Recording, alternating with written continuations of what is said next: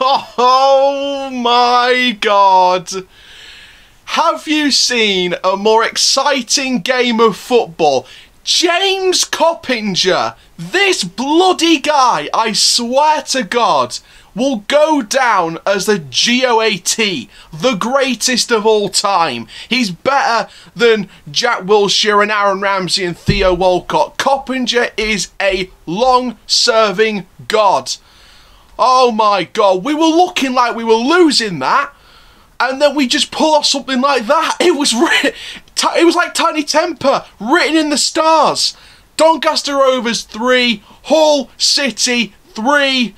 We were 3-1 down at half time, and my God, my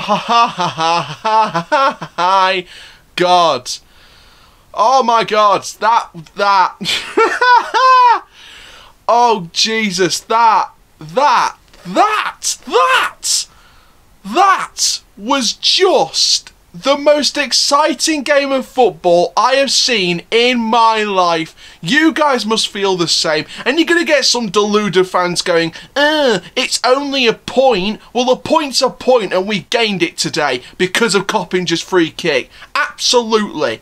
First of all, I want to send my deepest, best wishes and condolences to George Honeyman. He suffered a neck/head injury. I thought it was a spinal injury maybe. We don't know for certain what it is yet, but it took the entire last couple of minutes of the normal time, plus 7 minutes of added time, so they had to add another 5-6 minutes on to get him sorted and get him off the pitch. It was an accidental collision with L'Aquilo, but, you know, best wishes to Honeyman, because I'm sure he didn't want it to end like that. But my God, it was, again, I think today was a tale of two halves. First half, you know, we got a good start, then Hull grew into the game and we sort of lost our way. But I tell you something, that second half, and I said this as soon as Gomez comes off the pitch and Bostock comes on, look at the flaming difference. Magic Gomez is not a holding CDM or a centre midfielder. He's square pegs round holes. He's not playing in the right position. Gomez needs to be on the bench, back up for Richards along with Coppinger and maybe Smith if you can slot in that area. But John Bostock, when he came on, you could see the levels. Gomez was League One, top League One to mid-League One quality midfielder. Bostock is Championship quality. Championship. Not League One, Championship. And you could bloody see that as soon as he came on that pitch. And then Coppinger comes on near the end. And that guy, I've been lucky enough to see him play when he started out at Rovers. I've been lucky to see Coppinger play at Bellevue and the Keepmoat Stadium. I've been lucky to see James Coppinger throughout his entire Doncaster Rovers career. And I've got so many childhood memories that I've got stored away. So many. And you know what? I'm gonna say this right now, and I'm not over-exaggerating, I'm not lying. When he scored that free kick, I got so emotional watching that. I think I let out a few tears. And I'm not going to lie to you here. And the reason why I let out a few tears and was really emotional after seeing that free kick go in the back of the net is because of the guy that scored it. The guy that I've seen for the past, you know, for all his Doncaster Rovers career, in all the years I've been a Doncaster Rovers fan, I've seen James Coppinger play at least once every season. And he is just the most majestic human being on that pitch. He knows where the ball is. He knows where to find the target. That free kick had a few vibes of that free kick as part of the hat-trick that he scored against Southend back in 2008. Absolutely. We're going to talk about the whole game, because we are going to talk about the first half, because it was a poor first half overall. Even though we did try and get back into it in a few places, we just couldn't get our stride together. You know, the big mistake today was, again, set pieces, conceding header goals. And a stat came up at half-time, and you saw by the half-time chat stream that we did today. We conceded 7 headers this week. 4 against Sunderland, 3 against Hull. All of Hull's goals were headed Goals. Now, the Donny Rovers goals. Reece James's strike, brilliant. Absolutely brilliant strike. Again, sweeter than Cadbury. Then the penalty. It was so good to see Omar Bogle get his first goal for the club. Absolutely filled my heart with joy. And then the Coppinger free kick in the 102nd minute, whatever it is. The 102nd minute. That guy, that guy just fills my heart with joy. Coppinger, you're a legend, mate. You are a legend, mate. And again, and we nick a point from that, you know. And to be fair, off the second half performance, we deserved all three. Because Hull were just sitting back and sitting comfortable, playing it around, giving us the ball back all the time. Unlucky with the Hunneman injury, and then Coppinger with the sweetest of free kicks. Absolutely just starstruck. Absolutely starstruck. So we earned a point from that game. We earned a precious point over rivals. And God, that like I said, I'll say it again for a third time now. That is the most exciting game of football I have watched as a Rovers fan. That's got to be up there with one of the most exciting finishes. You know, it's got to be right up there with the likes of that last-minute penalty for Brentford back in 2012-2013 when they hit the bar with Marcelo Trotta. We went up the other end with Billy Painter breaking away and Coppinger just slotting it in to get the goal that sees us promoted to the Championship and as champions. And like I said about the free kick, it was vibes of the Southend second leg playoff semi-final in 2008 to complete the hat-trick against Southend. It had vibes from that. And the goal and the whole atmosphere, and you could hear it on the commentary. If you were watching the game, you could hear it on the commentary. The things I would say we need to improve on, and I'll go over this again at the end of the video in more detail, is we need to stop doing set pieces like that, because clearly it's not working. Clearly we need to change how we defend set pieces or alter it to make it better that we defend set pieces. I mean, someone with more technical terms than I have, comment down below what kind of formation we play with set pieces, because I don't think it was zonal marking. I think it was just loads of pressure in the box and try and head it away, but we kept conceding from set pieces. And another big factor, another big negative for me today was the referee. There was 3 or 4 handballs that they should have given. I think the third one maybe, fourth one definitely was harsh. But the first 2, absolutely handballs, and they were both one after the other as well. You know, not too much separating the 2 incidents. Both of them should have been penalties in my opinion. And the referee was right there. He saw it. It's like bloody that Bob, what's his name? That squidgy blue thing from Monsters vs. Aliens, or Monsters and Aliens, whatever the DreamWorks film is. He could see it clearly with one eye, let alone 2, and he decided not to give the handball on 2 separate occasions. That just explains the refereeing in this country. And also, that's actually also, I'm not going to lie to you, even though the referee was poor, I do think this is a prime example of why we need that kind of goal line technology, well, kind of goal line technology, or more advanced goal line technology, and some kind of virtual assistant referee to help us in the Football League, because incidents like that are just going to come back and bite other teams in the backside. So, you know, I'm not saying this as a salty Donny fan for not getting 3 points instead of 1. I'm saying this because I think other teams deserve that kind of respect. We need a virtual assistant referee run correctly, not like the Premier League. Learn from the Bundesliga and run it correctly. Learn from Europe, not the Premier League.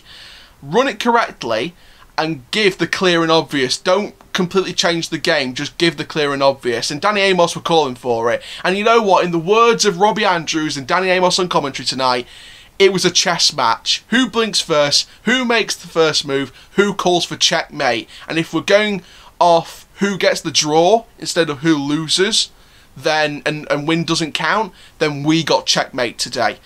So let's go through the squad. We're going to go through player ratings, and I'm going to tell you what we need to do against Blackpool on Tuesday. Shout out to Lee Charles TV, by the way. Did a wonderful stream for their game. They won against Portsmouth 1-0. They completely pressed Portsmouth off the park today, apparently. So massive shout out to them.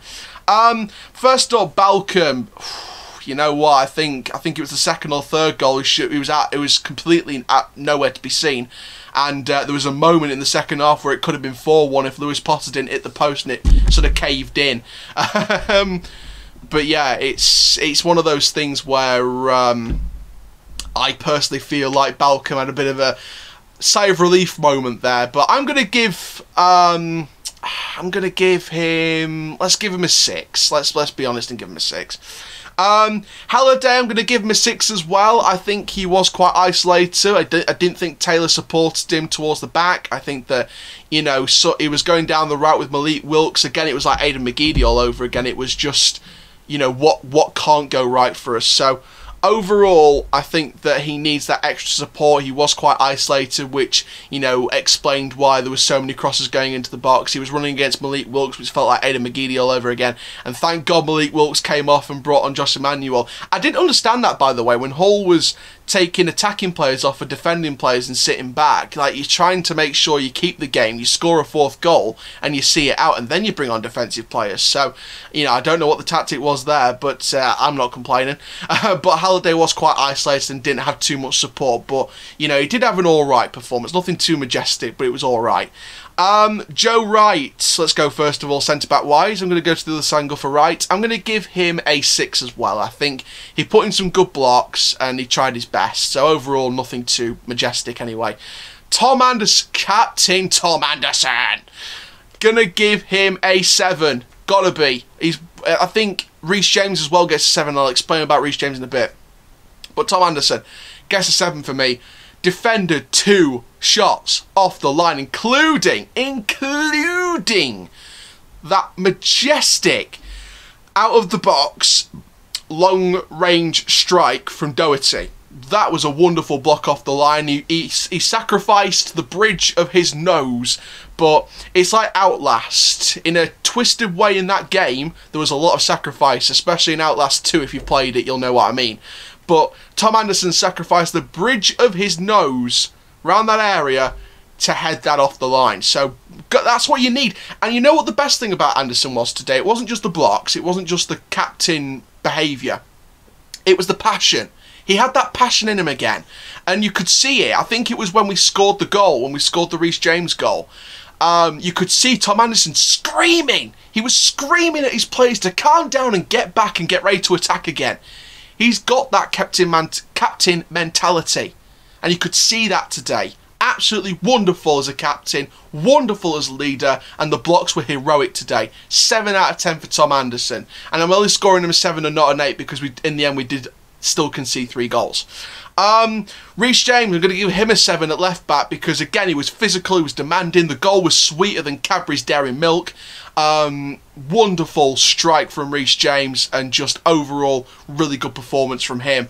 Midfield, Gomez, he gets a 5 and that's being generous. I'm tempted to give him a 4 to be honest, because even though he was moving about the pitch, he was still giving away passes, still giving away possession, still giving away the ball, not playing it right sometimes. He did play it forward a couple of times, which was great. It's good to have that attacking mentality, but again, square pegs round holes. He's not a holding midfielder. If you can't play Richards on one occasion, or if you want to drop Richards back into the midfield with Smith or Bostock or Robertson on a game, if you're trying to rotate the players, play Gomez as a cam and keep him in that position because that's where he's best shining. So if you're not going to play him at cam, keep him on the bench. Smith gets a 6 for me. Tempted to give him a 7 though because he was great. Played the ball really nicely, played the ball forward pretty much always, and had that attacking mentality, and that's what we like to see from him. Great to see him come back into the squad straight away, and overall nothing much to say else about Smith other than great. Taylor, I'm going to give him a 6. I think he was making stuff happen. He was trying to make stuff happen all the time when he was on the pitch. But overall, just an alright performance. Sims on the other wing, I'm actually going to give him a 7. And the reason why I'm giving him a 7 is because he was making stuff happen. He was trying to create stuff. He wasn't being given the freedom. He wasn't being given the freedom by Hull, but you could see he's got that attacking mentality. And when the substitution was announced, when he was going to come off, when he came off, the head dropped back and you could see how frustrated he was because he wanted to still be on and create an impact. But, you know, all bygones be bygones. But Josh Sims was great today. I'm going to give him a 7. Taylor Richards, again, 7. Brilliant. Absolutely wonderful. Physical, attacking presence. We've seen that from him all season. And just wonderful physicality. Went for the 20-yarder a couple of times, went for a 30-yarder in the first half, but overall, good performance again. And finally, Omar Bogle, I'm going to give him a 7, tempted to give him an 8. Got the penalties, got his first goal for Rovers now. Now he can start kicking on now and getting those goals again. And overall, his build-up play was brilliant. Had a couple of chances, a few chances where he should have got the shot off quicker, but, you know, I'm not going to completely rinse him for that, because we all have those moments. But you know what, overall it was great today. Subs bench, finally. For going first to Robertson, I'm going to give him a 6. He looked lively, he looked like he was passing the ball really well, holding the midfield quite well, and had that presence about him, so overall a decent show when he came on. Going to look now at Bostock when he came on at the start of the second half. Right substitution, first of all.